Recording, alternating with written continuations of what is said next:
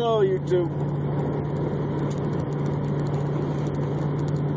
Made a video the other day. I know I talk about this all the time, but the video was about, you know, why don't Christians ever have anything to say about environmental issues? And I just, you know, I got a real nice comment from a guy in Canada.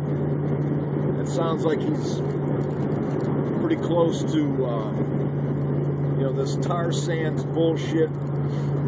And he gave me some info on that. And that's another thing I never hear anyone talking about is the tar sands.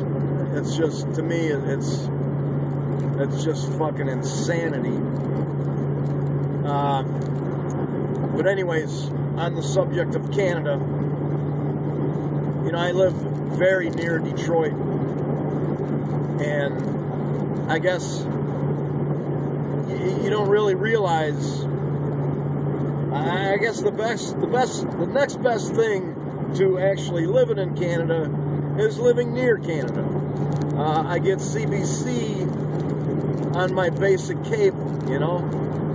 Not only do I get to watch Hockey Night in Canada, but I also get to watch The Nature of Things with David Suzuki. And the last one that I saw was in regards to this mountain pine beetle that has been existing for millennia, for thousands of years, with the lodgepole pine. And they didn't really make it clear until the end of the program that this thing will go after any type of pine tree. It doesn't care. It doesn't have to be a lodgepole pine. And anyways, you know, the climate has been holding this mountain pine beetle in check. And so now that we have global warming, even though it's just a couple of degrees, that's enough. This pine beetle is going nuts now in the Vancouver area, you know, destroying whole forests. And apparently the experts had believed that this thing, they said, okay, it's in Vancouver, but it'll never jump the Rockies, and it won't go through central Canada. Well, it jumped the Rockies, and right now it's in other areas of Canada. So, you know, the forest in Canada is one of the largest continuous forests left in the world.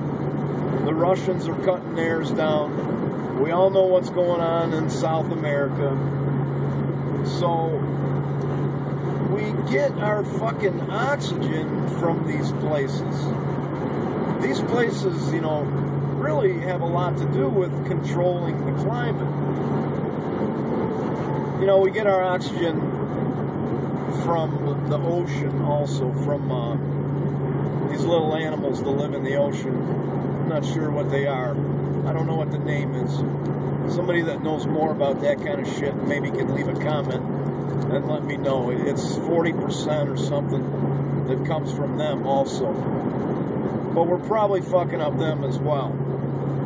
So I started thinking, you know, I'm always bitching now, you never hear the Christians saying this. I have been adding in lately that, you know, I never hear the atheists talking about this either. There's a couple of them that kind of do Desert File. He's, you know, he talks about global warming a lot. But I started to think, well, I'm not giving the Christians a fair shake. Maybe it's just the idiots that are on YouTube that completely ignore this shit. So I started to think about the idiots, the Christians that I know, that I work with. You know, I don't hang out with Christians, so I don't know that many. I don't go to church.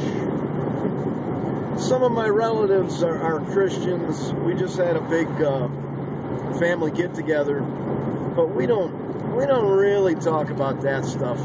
We don't want to start an argument. So I started thinking about the idiots that I work with. And you know what? They're just like the Christians on YouTube. Just like them. All they give a fuck about is, you know, they're coming to get my guns and shit.